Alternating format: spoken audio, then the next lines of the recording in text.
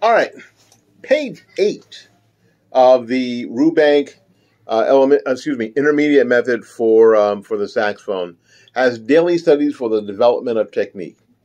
It reads, the studies on this page are intended for daily home practice.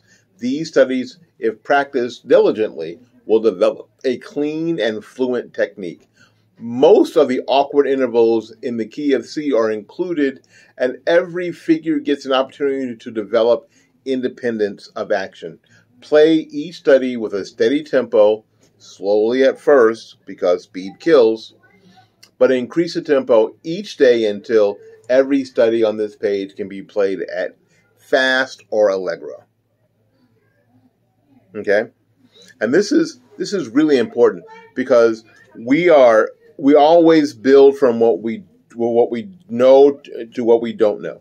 So we always play from slower to faster. Always.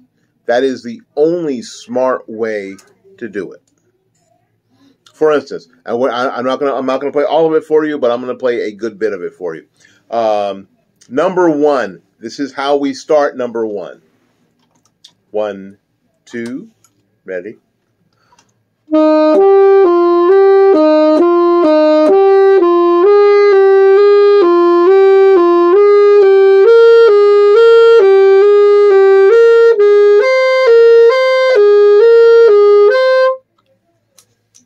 There. And we're building every day. Move the metronome up a little bit to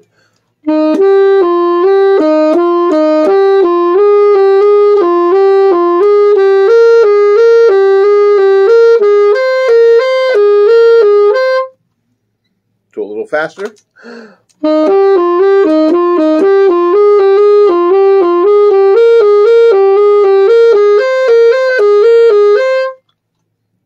And you can see, a little bit every day. A little bit every day. That's what it's all about. And it's the same thing with the rest of them. Too often, we try to play too fast, too quickly. Too often, we try to play too fast, too quickly. And the idea is, slow it down. Learn it first. Make sure that our fingers can have the muscle memory to do the things that we need to do like we need to do them, so we're doing them correctly. That is extremely, extremely important, okay? And do that for all of these exercises, especially number 6. Number 6 is the left hand development. And for all us right-handed people out there, the left hand will get us in the most trouble. Here's how I'm going to start off playing the left hand development, number 6 on page 8.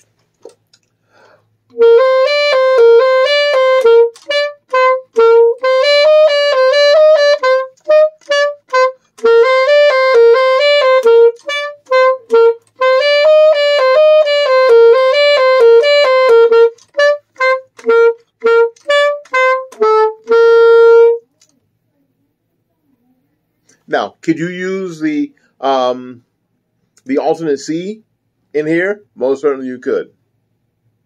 If you want to, cool. If you don't want to, that's fine too. You know, doing this is kind of wonky. But if you wanted to play the alternate C with a side key, you can do that too. So I would play it that way until it was crystal clean, then click the metronome up 2 clicks or 3 at the most, and I'd get to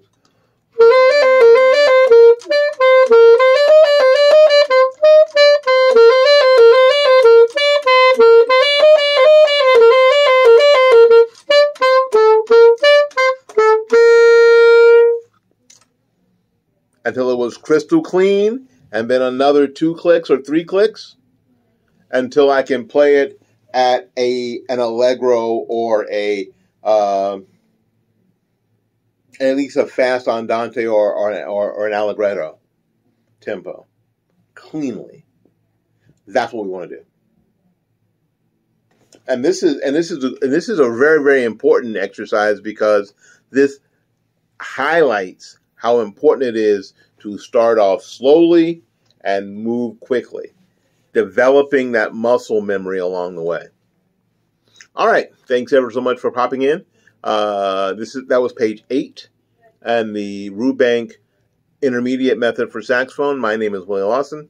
Until we see you again on the next video, keep playing.